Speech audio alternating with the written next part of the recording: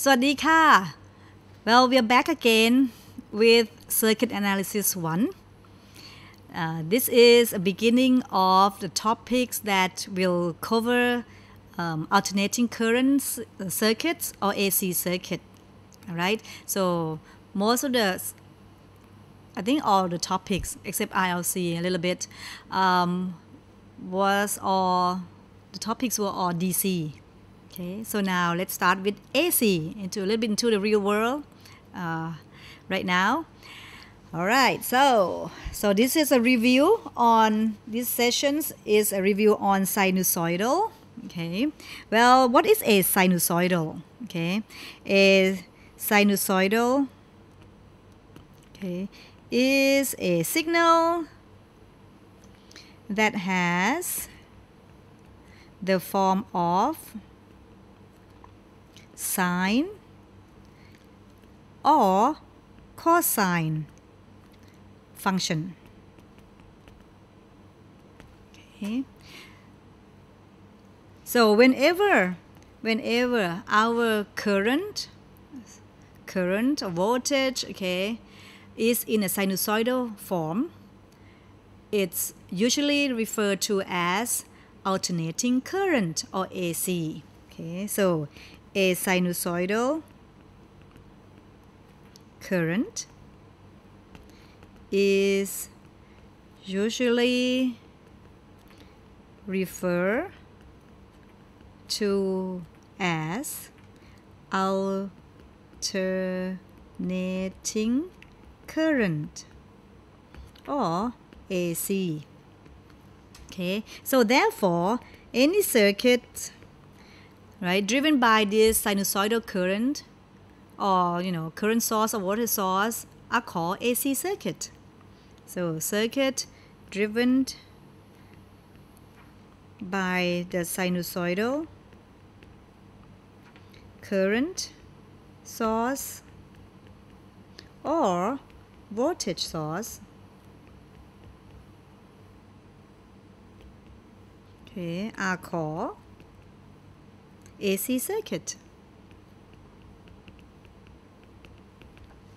Okay, so we're going to review sinusoidal, that's all. It'll be very short, this clip here. So sinusoidal, you guys have done this in, I think, grade 10 maybe, right? Grade 10. Okay, so sine wave, right? Either sine or cos. Okay, so this is the voltage, right? And this is omega t. Okay, so from 0 up to the peak here is called VP, right? So this is also the VP but in negative in another directions. Okay, so if this is 0, right, this is 90 degrees or pi half. This is 180 degrees or pi. This is 3 pi half, right? And it completes the cycle at 2 pi. Okay, and from the upper peak, the positive peak to the negative peak is called VPP. Okay, and for the time that the sinusoidal repeat itself is the period t. Okay, so Vm, so let's write it down. This is Vm and this is minus Vm. Vm is called the amplitude of sinusoidal. Okay, omega, not, please don't write it like this, it become like work, bend a little bit, curl it in a little bit, become omega. Omega is the angular frequency, okay, in radians. Okay, VP is peak values. VPP, we call them peak to peak values.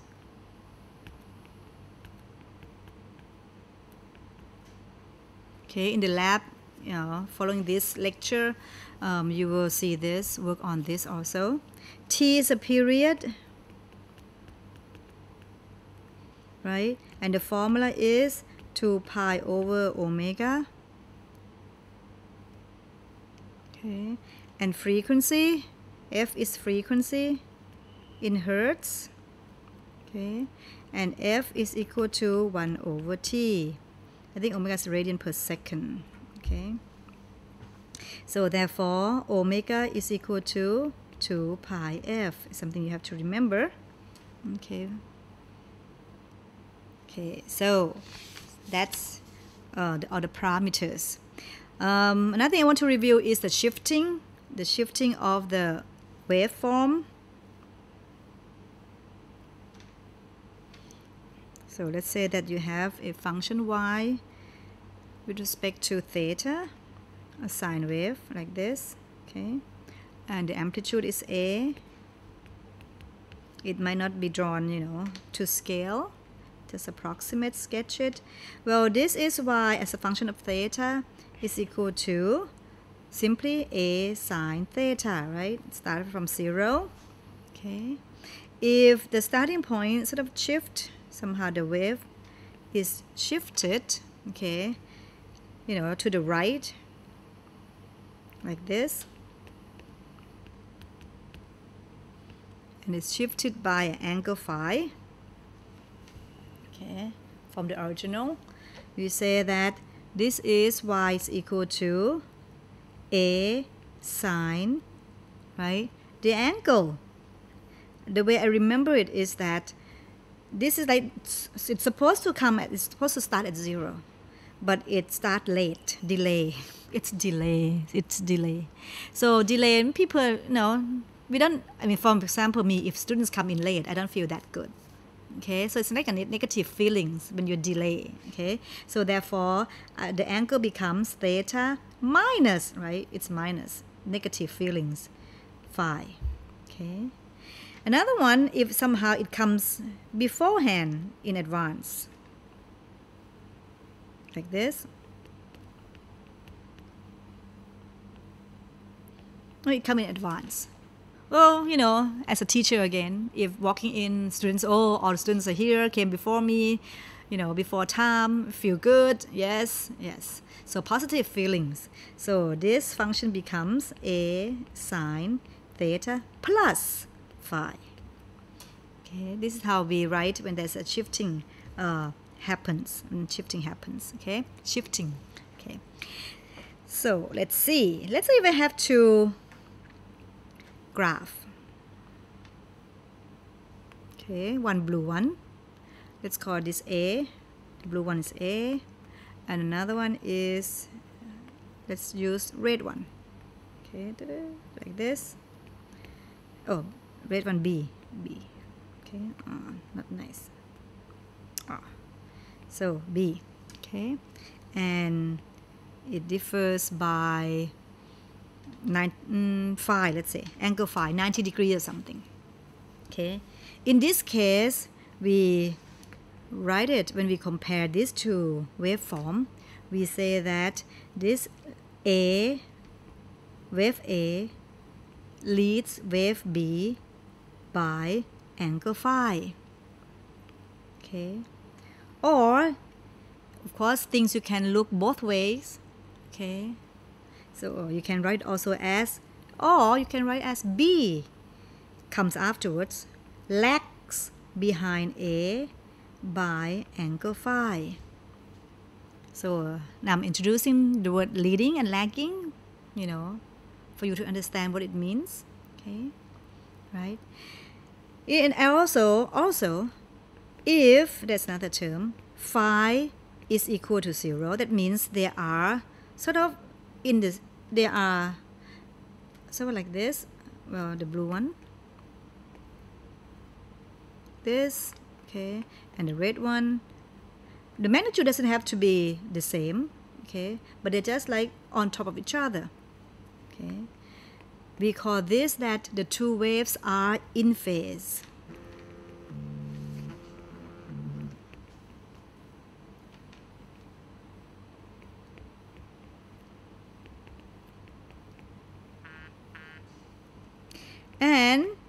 if your angle phi is not 0, that means there's some shifting happening. Okay, the waveforms are called, they are out of phase of each other.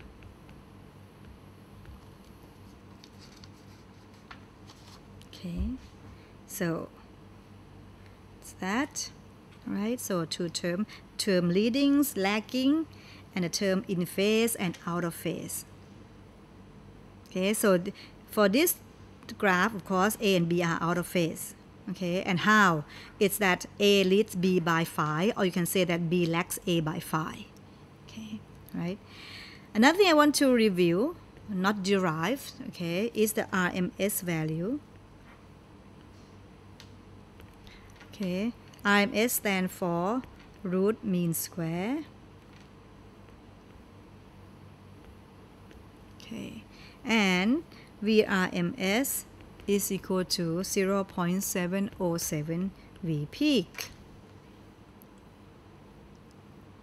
Okay, what does it mean? Okay, what it is that the RMS value is, it gives us a sense to compare it with voltage in DC.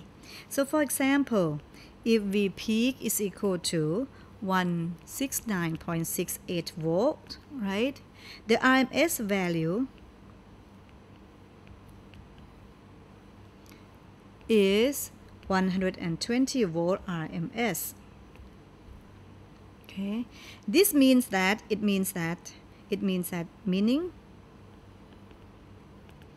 meaning, right? The 169.68 volt AC, right, peak AC, okay, has the same effect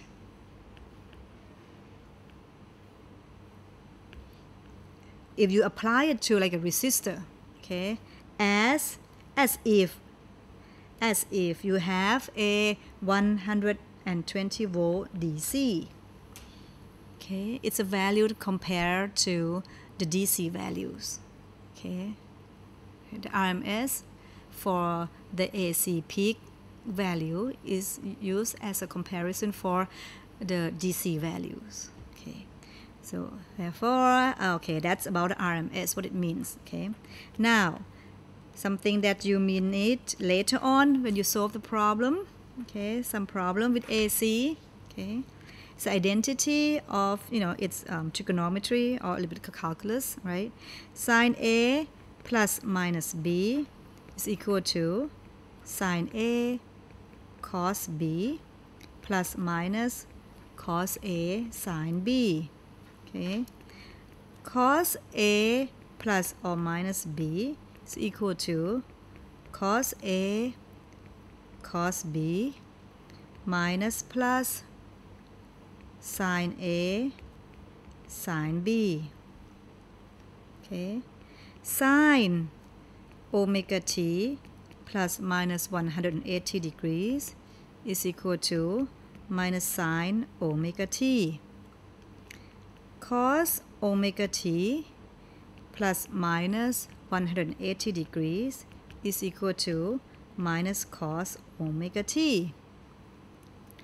Sine omega t plus minus 90 degrees equal to plus minus cos omega t. Cos omega t plus minus 90 degrees is equal to minus plus sine omega t. Okay, it's a review. Okay, a review. So therefore, if you have sine omega t, you want to convert to cos, right? It would be cos omega t minus 90 degrees.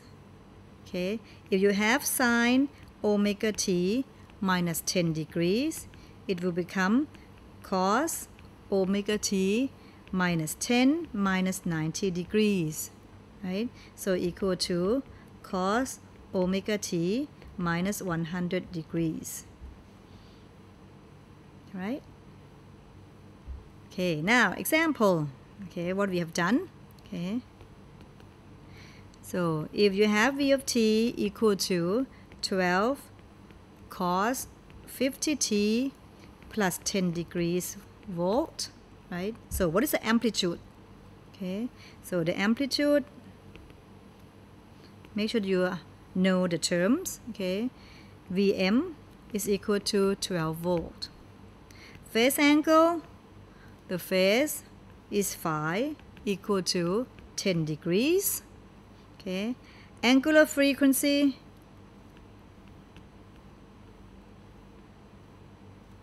omega equal to 50 radian per second. Okay, period t equal to 2 pi over omega, so 2 pi over 50 equal to 0.1257 second. Okay, and frequency f is equal to 1 over t, so equal to 7.958 hertz. So therefore, from this one function, you can extract all this information out. Okay, right? So another example. Okay, just give you time to write it down. If those of you who is actually writing your own lecture note, which I recommend actually. Okay, I recommend for you to do, because for the exam, okay, you cannot really be like reviewing by re-listening to all of my talk, because I just, but if you have your lecture, you can just, you get all the information without having to listen to, something I say like now. Okay, right? Okay, so next example. Calculate phase angle, the shifting, okay, between V1 of t equal to minus 10 cos omega t plus 50 degrees volt and V2 of t equal to 12 sine omega t minus 10 degrees volt.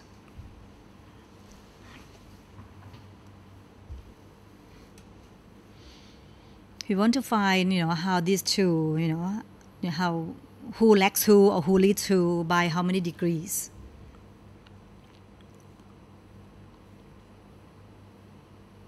Okay, and of course, to do this, we have to, change them to be in the same form. Either you change V2 to become in a cos sine term, or you change V1 to be in a sine term. Okay, so I'm going to do it by converting the cosine V1 into sine term. Okay, so therefore V1 equal to minus 10 cos of omega t plus 50 degrees. Okay, and of course you can go and look at the table we just written. Okay, well, this equal to, you change to sine, it become 10 sine omega t plus 50 degrees minus 90 degrees. So therefore V1 of t becomes 10 sine omega t minus 40 degrees volt, compared to V2 of t equal to 12 sine omega t minus 10 degrees volt. You may not see it right away what are the the difference between the two phase angle, so I'm going to draw it to illustrate this. Okay, so V1 is 10 sine at minus 40 degrees. So let's say this is 10, 20, 10, 20, 30, 40 degrees, right? Okay, so the first one, V1, is starting at, right, minus means delay, right? So V1 is delay, this is 0, delay by 40. So let's say this like this. This is V1. Okay. And V2 is delayed by only 10 degrees. So V2 delays by 10. Okay, minus 10, so it's delayed by 10. And it's 12, so it should be a little bit higher. I'm not so sure how this is. That's right. So therefore, the difference between the two graphs right here. So it's 30 degrees. Now, right, who leads who? Who leads whom? Right? So it seems like this is V2. V2 starts first. So therefore, V2 leads V1 by 30 degrees. Or, from another point of view, right, V1, right, lags V2 by 30 degrees. So this is the answer.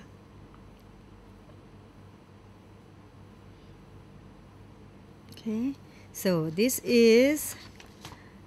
wrap up the review on sinusoidal waveform. Okay, thank you. Well, next class it would be how you change all this sine wave into an easier form for you to use in circuit analysis. Phasors. See you next class. Bye.